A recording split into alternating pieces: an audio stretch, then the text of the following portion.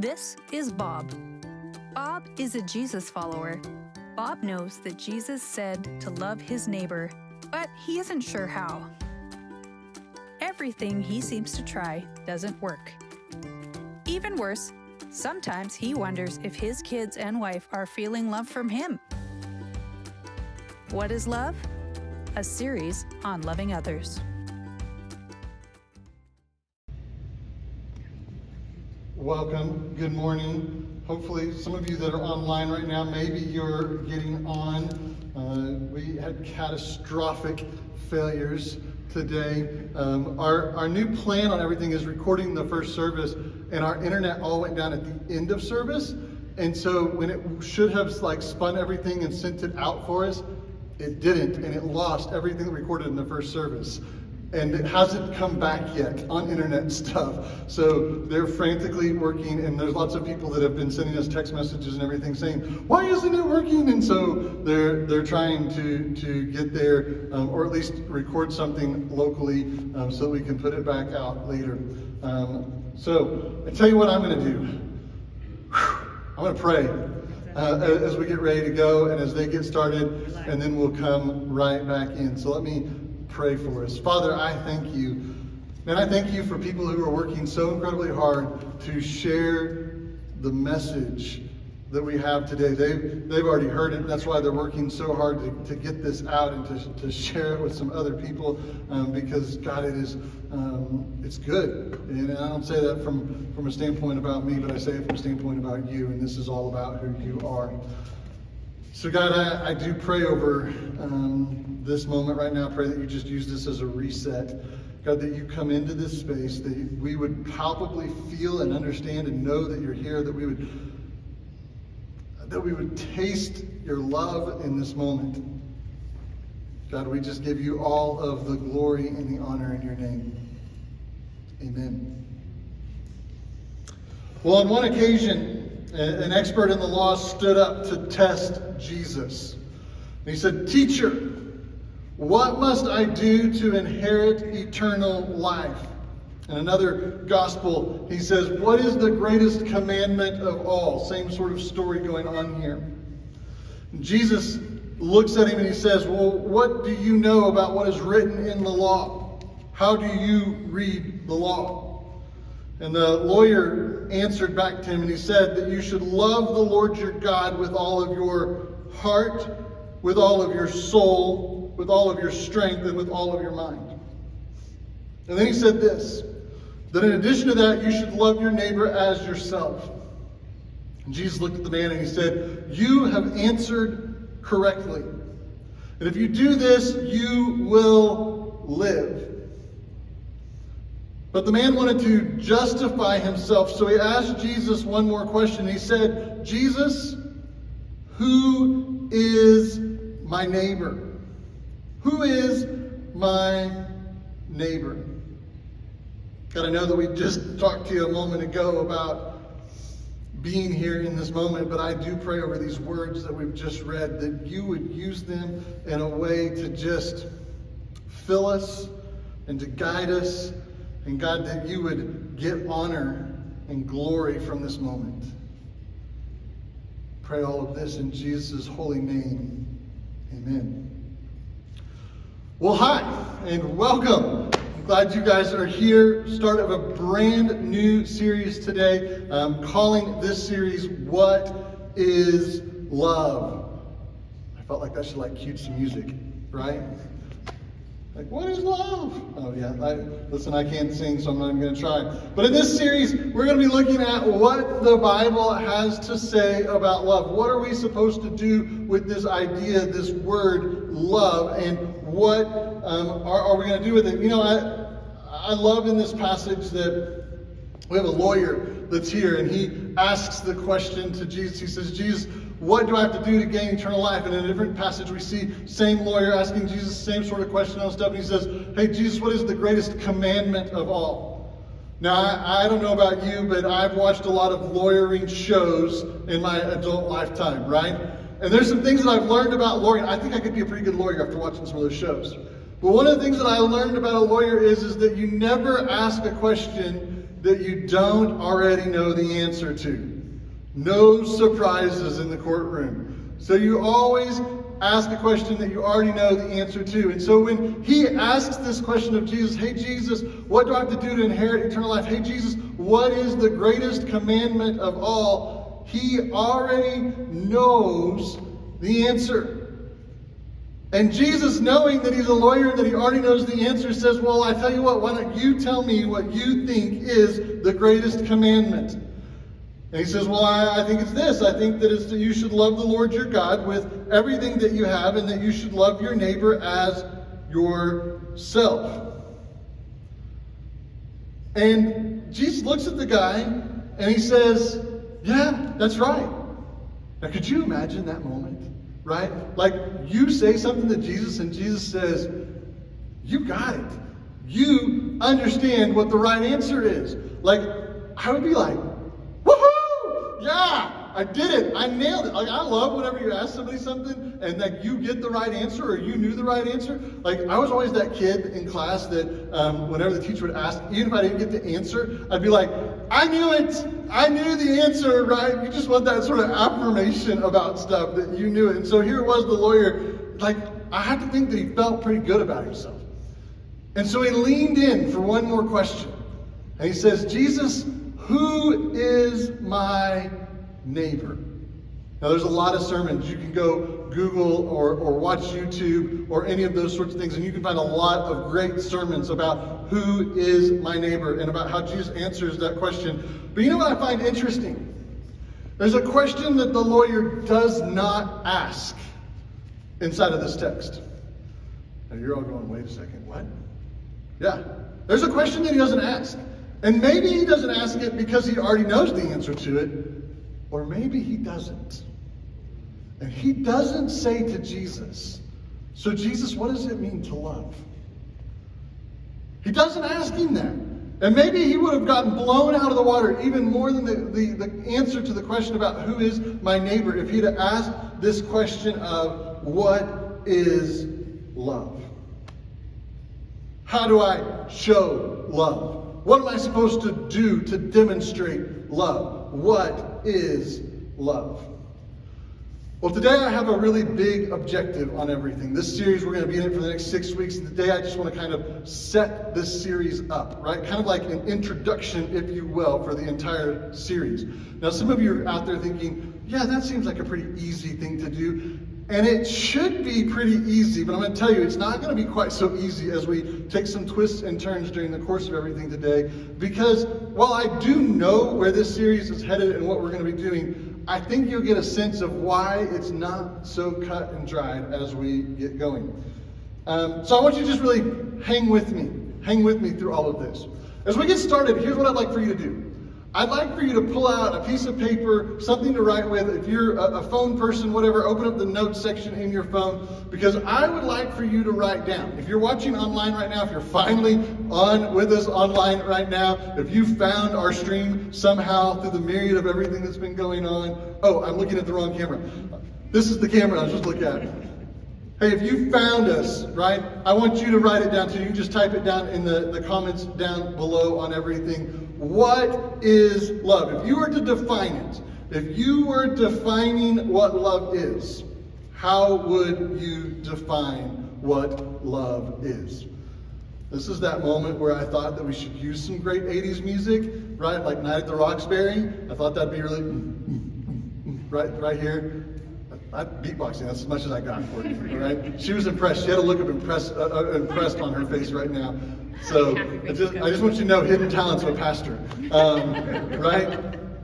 How would you define what love is? All right, I see some of you are thinking, some of you are writing it down right now. I'll give you just another moment or so to think about that as you're writing. What is love? All right.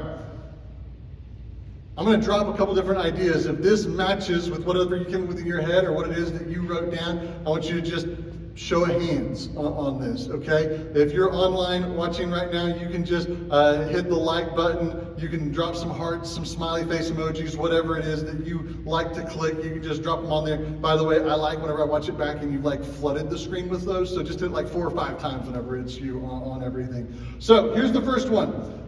Did you define it this way? Something that would include romantic love. Right? Something that includes a feeling. How many of you define love that way? Some sort of romantic, feeling, emotional sort of a thing.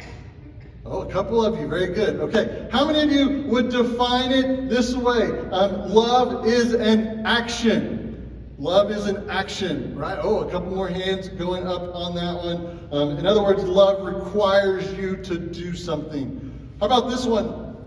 How many of you would say that love is unconditional? More hands on that one. A couple of you voted twice on that one. Yeah, very nice. I like it. She's like, I did write it down. It's right here, Pastor. I promise. I'm not lying about that. Yeah. So, in other words, when I say unconditional, it means that it's something that is given without any sort of expectation of something coming back in return. Right?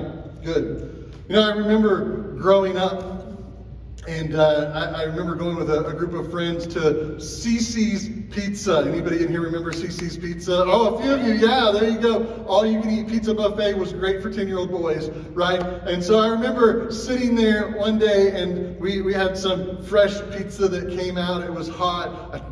Honestly, I think it was like the Alfredo pizza, if you remember that. And, you know, it was good. And so we were sitting there eating it, and one of the boys exclaimed, that was there in this group, he said, "I love this pizza." And as only 10-year-old boys can do, somebody piped up and said, "Then why don't you marry it?" Yeah, exactly. If you love it so much, then why don't you marry it? Because we understood something. We understood that there was a difference between romantic love and this sort of objectified love that he was describing and talking about. And as 10-year-old boys, we thought it was fun to make fun of that, right? I don't know if I've really grown out of it. That's where dad jokes come in now, because, right, I think that's just the precursor to all things dad jokes. But we know something inherently about the word love, even as young as 7, 8, 9, 10 years of age, and that is that love has a lot of different meanings, right? Love has so many different meanings in our language today.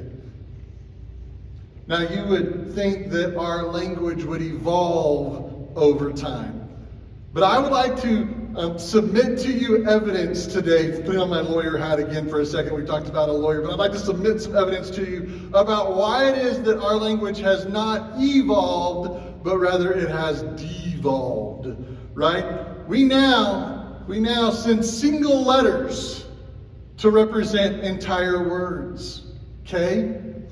Which is a shortened of okay, which is a shortened of O-K-A-Y, the original version of that. We can't even type 2 letters anymore. We're down to just 1. Or I-D-K, right, for I don't know. Or O-M-G, oh my goodness. Oh, how many of you thought I was going to say something different? Yeah, sorry, Courtney. Not in my house. Not in your house either, I know. Very good, oh my goodness. Or the other day I was on Facebook and this one showed up. G-Y-B-I-T-H-B-I-B-I-O-Y. And if you have kids, you probably can figure this one out. Get your booty in the house before I beat it off of you. Yeah, very good. You know, it's not only that we've moved from single letters, but I would say we've actually taken letters out of this thing altogether. Right? And we've moved to these little pictures called emojis that we send all the time. I did not know that having a child in 5th grade meant that I needed a master's in Egyptian hieroglyphs in order to understand a text message from her. Right? She sends to me these text messages that are all about her entire day, all in little pictures, emojis that are on there. Please send those on there right now. Lots of emojis. Yeah, but we've moved all the way down to not even needing a word or a letter to express an idea. So it's no wonder that when we come to this idea of love that has so many different meanings in our daily lives that we struggle with it. I mean, love, right? It can be romantic love. It can be family sort of love. It can be like brotherly love, or somebody that you feel like is a brother of who it is and what it is that you're doing. It can be love of an object. It can be love, some sort of emotional connection to an object, and we call that love. It can be the traits of something that we find desirable, and we'll say, yeah, I love that because I love the traits and the characteristics that exist in it. And it's probably no wonder with all of these different sorts of meanings of the word love that that's been one of the most Googled questions of the last decade. What is love? Webster's dictionary has defined it this way. It gives 4 different definitions. First, as a noun, it says it's an intense feeling of deep affection. It's a great interest or pleasure in something. As a verb, it says that you can feel deep affection for, as in like for someone. Or you could like or enjoy something very much. Now, I can begin to sort of see why all of that's confusing. I mean, here it is, this abstract word, we have so many different meanings for it. It can both be a noun and a verb. And we wonder why it is that we get all sorts of confused on this word about what it is that we're using and what it is towards and how and so on and so forth. But you know what's good is that as a church and as a Jesus follower, I actually don't, while Webster's dictionary is good, I have something else that defines things for me. I have a Bible. So what in the world does a Bible tell me about this word love? All right, if you're hanging with me for all of that, if you're with me this far, say, I'm with you, Pastor. With you, Pastor. Good. All right. Because here's what I'm going to do. I'm going to throw a curveball. I wish Gabby and Carlos were in the room because I've been watching Carlos throw some wicked stuff on Facebook. He's been pitching and pitching in the minors around here for us. And I've been watching him throw some really good stuff. So I'm about to throw a crazy, wicked curveball. Hang on, all right? Because the word love appears 310 times in the King James Version of the Bible. But in the New American Standard Version, it appears 348 times. But in the New International Version, it appears 551 times. And in the New Revised Standard Version, 538 times. Now, commonly I teach from the ESV, and in that version, 684 times it shows up. And then get this, the Bible that uses love the most time, the version that uses the most, is the New Living Translation, and it uses it a whopping 759 times. 759 times. Now, before we look at the disparity between those different translations, all right, I want to highlight one other thing. And so I've got another slide that I would like to put up in just a second. Not yet. Don't put it up just yet. All right? I got ahead of myself in the last service. But when we think about the Old Testament and the New Testament, typically what we think about is Old Testament, God who is angry and punishes people. New Testament, God of love. Right? And it sort of makes sense, right? Because in the Old Testament, that's where we find the story of Adam and Eve, and they get kicked out of the garden for messing up. We find the story of Noah and Noah's Ark, where God sends a flood, wipes out the entire world, only saves Noah and his family. That's it. And then a few chapters later, we find out that there's the Tower of Babel. And these people that were all speaking the same language at the time, because there was just one language in the world, had decided to build a tower up to try to reach the heavens and to be God. And so God says, no, listen, that's not how this works. And he strikes down the tower, and he takes and he scatters all of the people, and he scatters all of the languages.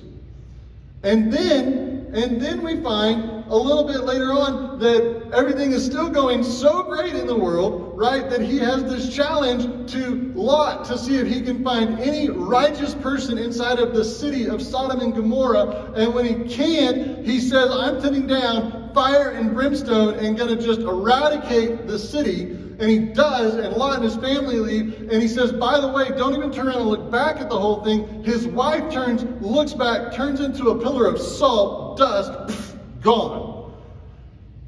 And then we get to the next book, right? That's just the first book. The next book, in the first couple of chapters, we find that God brings down 10 different plagues on Egypt. Well, no wonder we develop this picture of a God who is angry and always casting down all of these sorts of things. That's what it looks like as we read the Old Testament. And then we come to the New Testament and we're like, little baby. Everybody go, oh. Right, babies, they just make us go, oh, they're like cuddly and we love babies. And so God sent Jesus as a baby and we go, oh, baby Jesus. And then we see Jesus grow up and we're like, he's loving and he's kind. And we see verses like this, John 3:16, which says to us, for God so loved the world that he sent his one and only Son Jesus, that whoever believes in him would not die, would not perish, but would have eternal life. And then later on in the New Testament, we see 1 John 4:8, which says this, God is love. You know, I love what R.C. Sproul says about this verse. He says this. He says, love is such an intimate aspect or an intimate attribute of the character of God that any view of him that neglects to include within it this profound sense of divine love is actually a distortion of who God is. So let us never neglect to preach and to teach and rejoice in this lovely truth that God is love. R.C. Sproul was exactly right, but I want you to look back. I want you to look back, and I want to put the graph now up on the screen because I want to show you the breakdown. Because in fact, in a few of those versions, there is actually more mentions of the word love in the Old Testament than there is in the New Testament. And the New Testament includes all of the love one another statements. Not the picture maybe some of you had about what the two testaments look like, right? I know, I was blown away. Now, none of this is to say that we're supposed to highlight one attribute of God over any of the other attributes or characteristics of who God is, right? God is still just as merciful, just as much grace as he is loving. In the same way that our sin, there isn't a difference in all of our sins. There isn't a difference in God between what his love and his wrath looks like.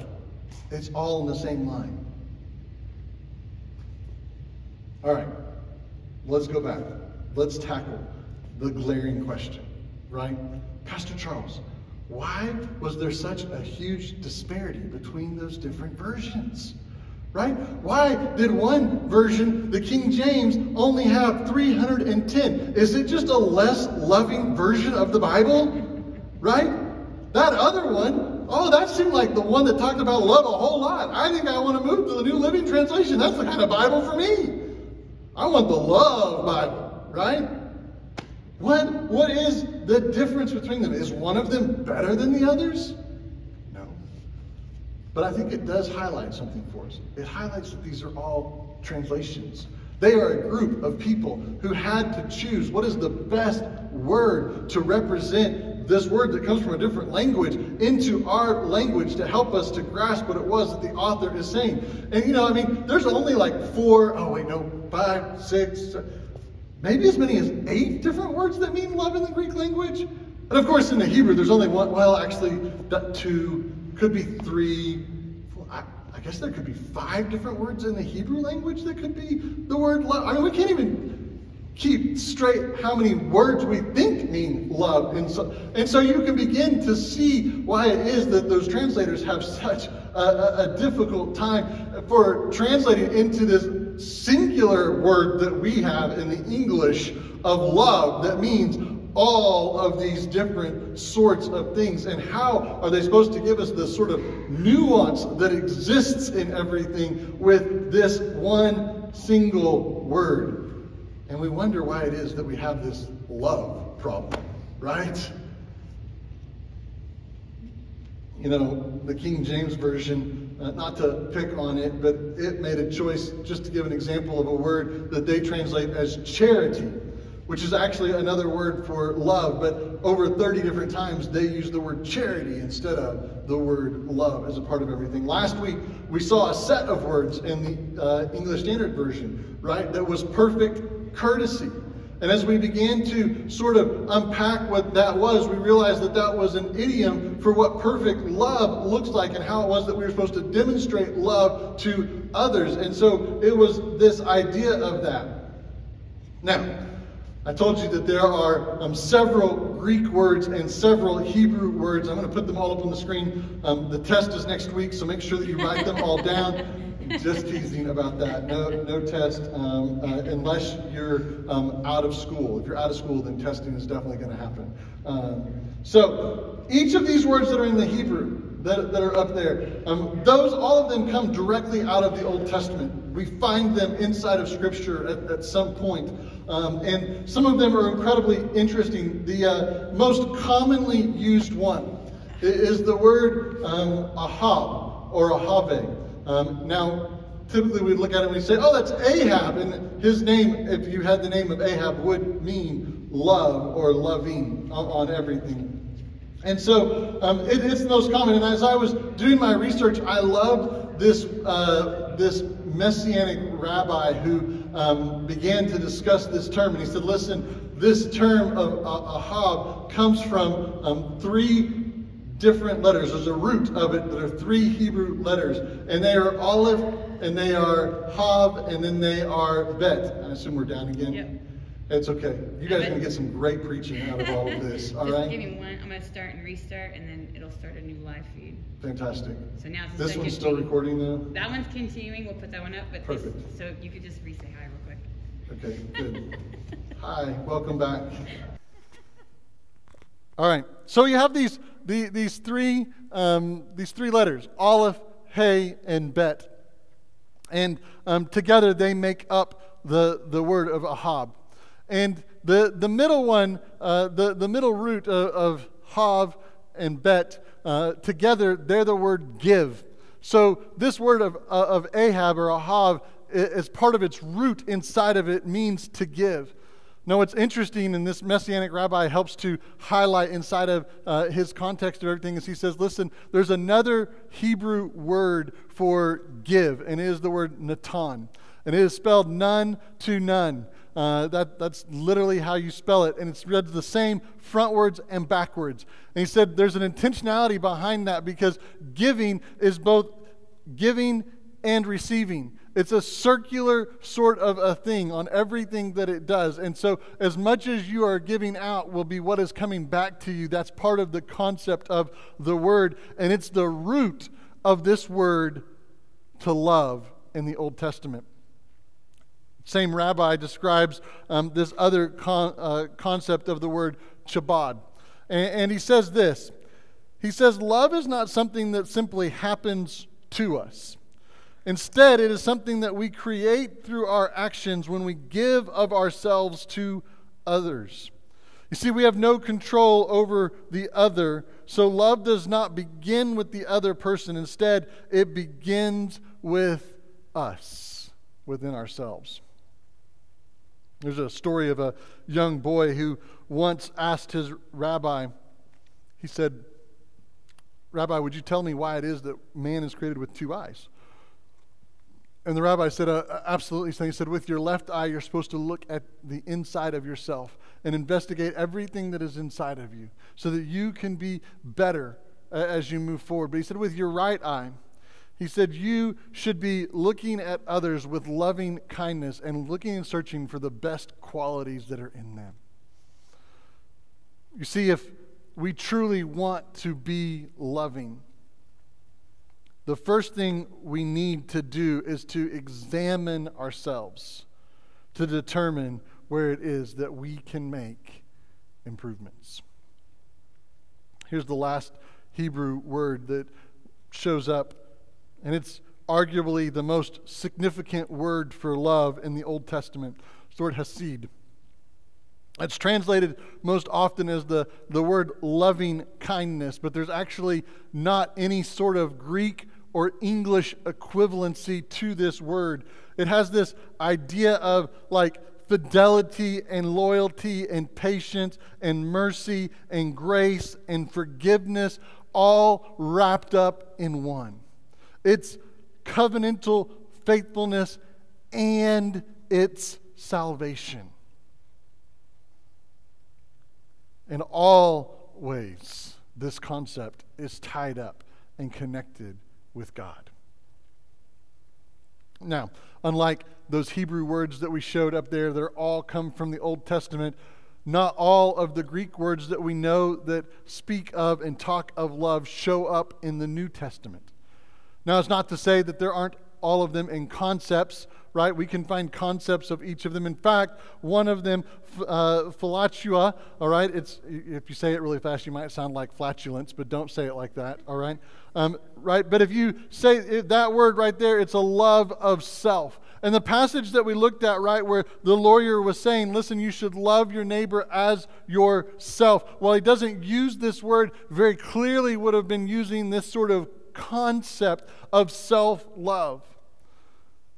Now, in recent years, especially here in our culture, we have taken on this idea that too much self-love is a bad thing. And I'm not going to argue one way or the other on that particular sort of idea, but I want you to understand culturally that self-love was healthy for them. And so when he's saying that you should love your neighbor as yourself, he's saying, listen, it's healthy for you to love yourself, to respect your own body, to respect your person, and to take care of who it is that you are. And so, as a result, what is also healthy is that you love somebody else and that you love them with the same sort of respect that you give to yourself, because that's honoring to you and to them. Now, there are 4 of those Greek words that do show up in the New Testament. Here's the first one.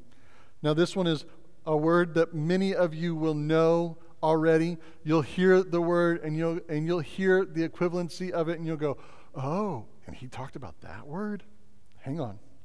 The word is eros, right? Or sometimes you might hear it eros on stuff, right? This is the word for romantic love. And our English equivalence of this is the word, and it sits inside of it, is erotic, right?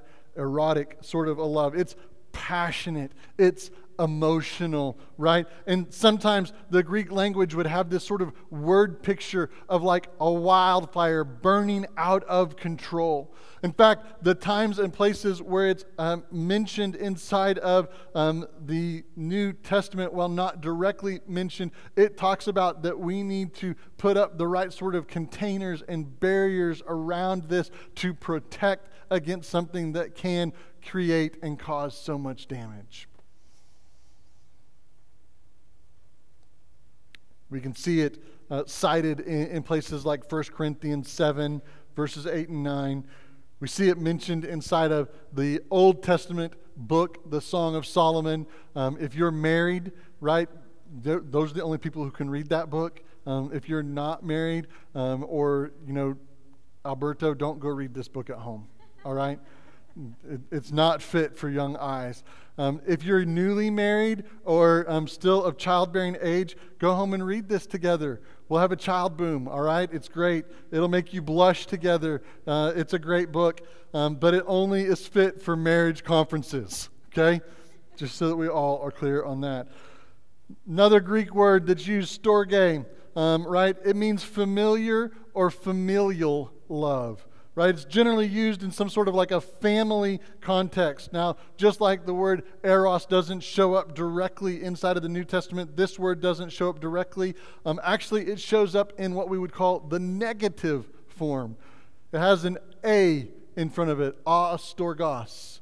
And the ah negates what it is. It puts it into a negative conjugation of everything. In other words, it would mean not loving. And we find it in Romans 1:31 and again in 2 Timothy. And in both of those two places, astorgos is translated as heartless. Heartless. Then there's another word for love that shows up rather frequently inside of the New Testament. It's the word philia or phileo, right? It's a friendship, an intimate and authentic sort of a love. Now, this is that love that guys try to avoid when they're more into an eros sort of situation with a girl. They don't want to be in the friend zone, right? They're trying to move out of that. Actually, it's more than just that, though. I love one author describes this as it was like a soul to a soul sort of a bond on everything. It's often even referred to as like brotherly love. In fact, it shows up inside of our culture still today. We talk about the city of brotherly love, or Philadelphia, which is what? That same word, philia, right? It's right there at the very beginning, and it's the word for love and that kind of love. You know, my favorite example of this word comes after a man named Lazarus has died.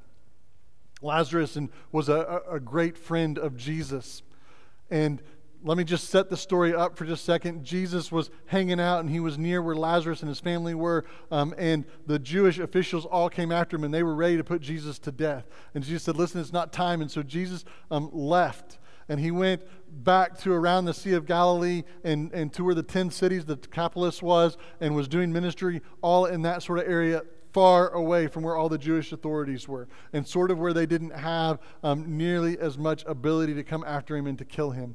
And so word comes to Jesus as he's in this area teaching, ministering, doing stuff.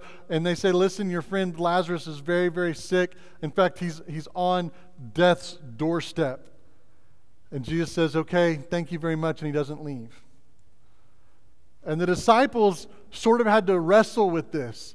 They're like, well, what's going on? And so for days, Jesus continues to just do ministry in this area. And they've come to the conclusion, well, we're just not going. Because it's too dangerous for Jesus to go back. If he goes back, they're going to kill him. And Jesus knows and understands that. So we're just going to stay here. We're going to stay safe. And after several days go by, Jesus says, okay, let's go. Time out, Jesus. Why are we going now? I don't really get it. I don't really understand what's about to happen on all of this. But they go. And when they get there and they're just outside of Lazarus' house, the family comes out to meet him.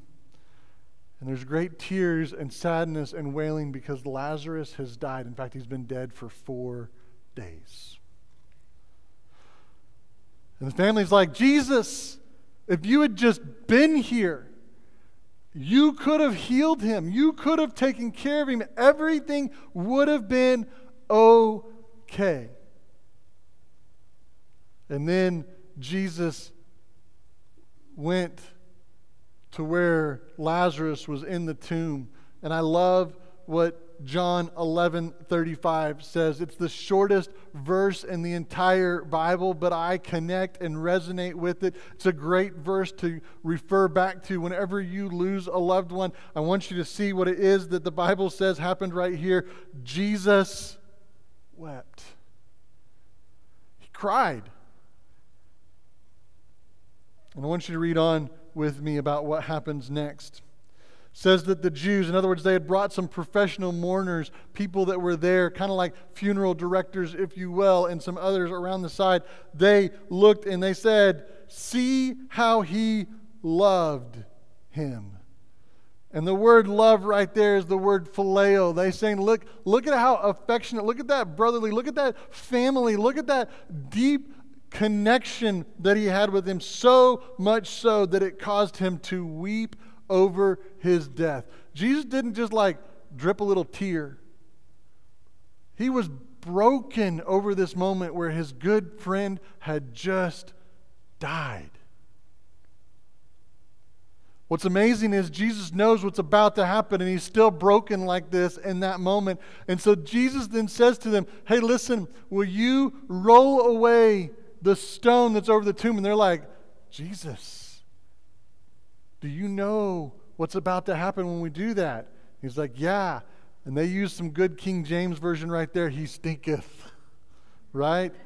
They say, listen, he's been in there 4 days at this point. And Jesus says, I know. Roll it away.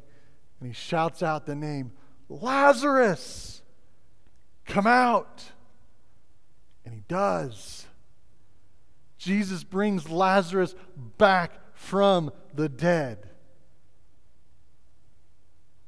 You could hear a pin drop in this place off of that.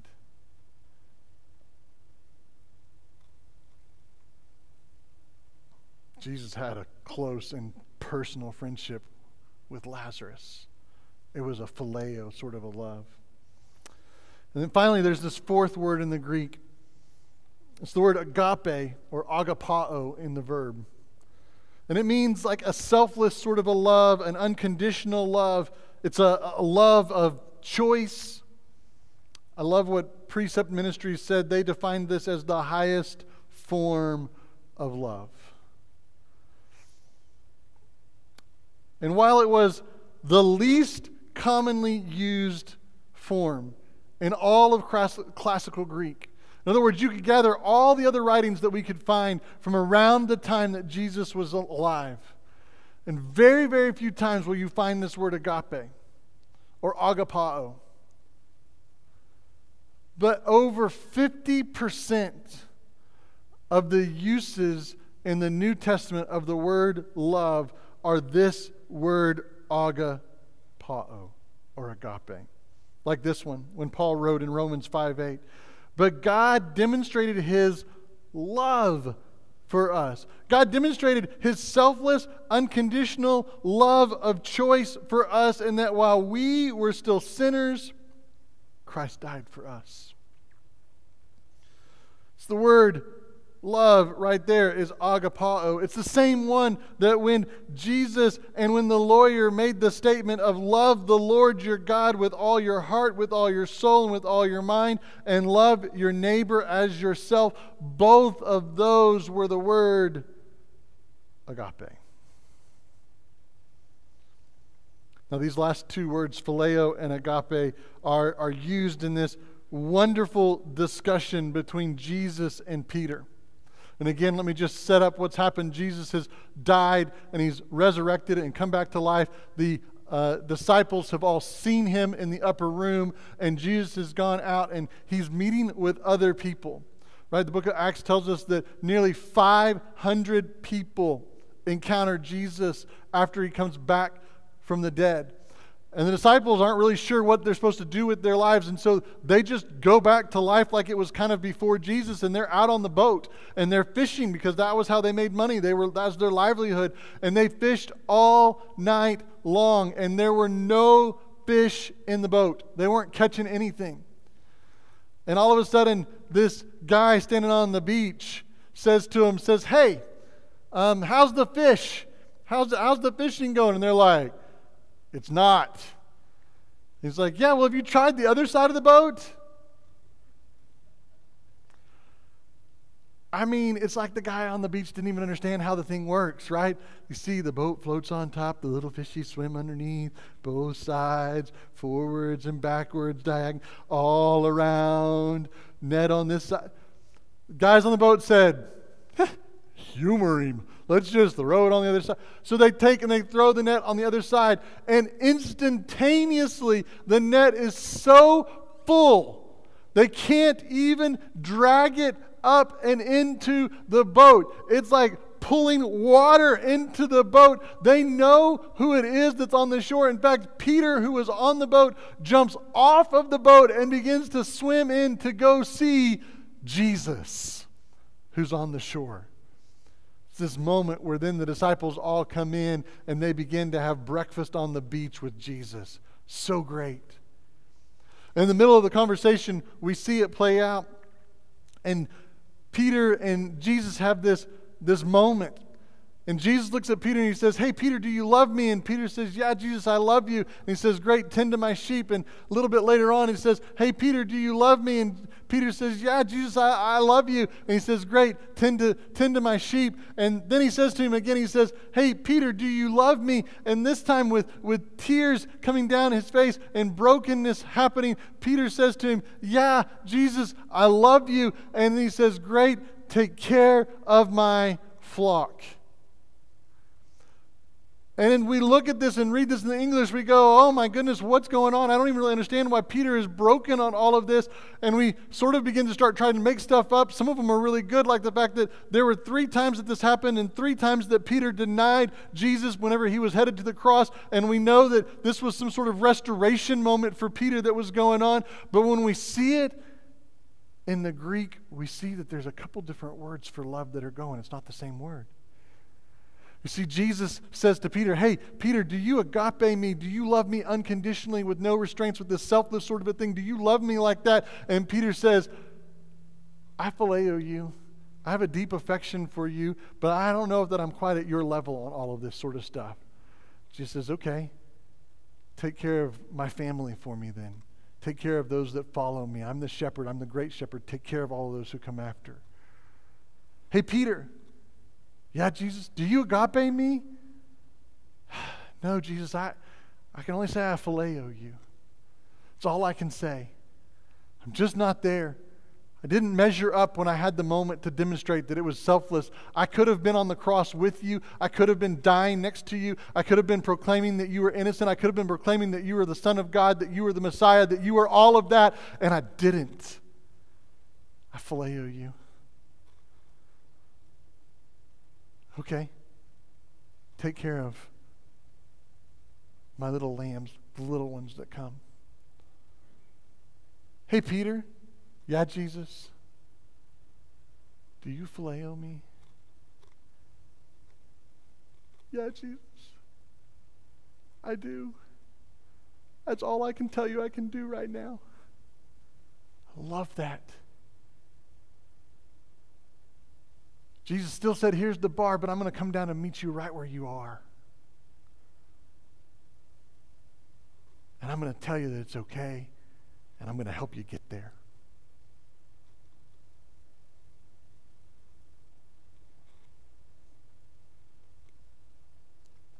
So, what is love? Right? What does God mean when he says love? When he says to love God, when it says to love our neighbor, when it says to love our spouse, are all of those things the same thing? Are we supposed to be doing something different? How am I supposed to be doing these things? Am I supposed to do all of that? And to all of that I say, welcome to the series. That's what we're going to be talking about for the next 5 more weeks, right? Thank you. I appreciate that. There's the setup on all of it, because that's what we're going to be talking about. That's what we're going to be looking at. That's what we're going to be unpacking. But if there's anything that I want you to walk away with today, I want you to understand that God is love. He's all of these things that we just talked about, because he's the originator of them all. It starts with him. God is love. Let's pray. Father, I thank you so much for this moment that we get to just lean in and talk about what love is and what it means in our lives and how we apply the things that are going on. And Jesus, I'm so glad that you meet me right where I'm at. But at the same token, you don't move the bar. It's still set there. But you said you're going to help me get there. Jesus, use the next several weeks to help me get there, to challenge me to change. It's in your name I pray.